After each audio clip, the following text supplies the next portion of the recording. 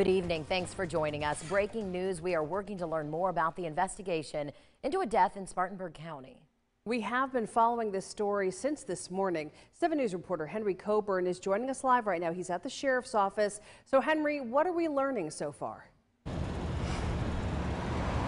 Well, Amy, in the last hour since I last spoke with you, we have learned that this was indeed a shooting and it left a 33-year-old woman dead. We're still piecing together everything that we are trying to learn right now. But yes, the coroner's office has confirmed the shooting was a woman was shot. She was taken to the hospital and later died from her injuries.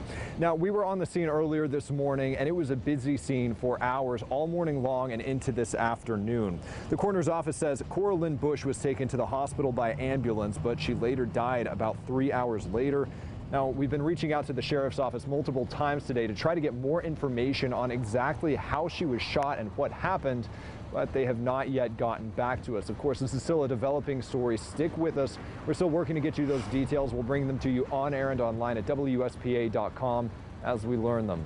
For now, we're live in Spartanburg. Henry Coburn, 7 News.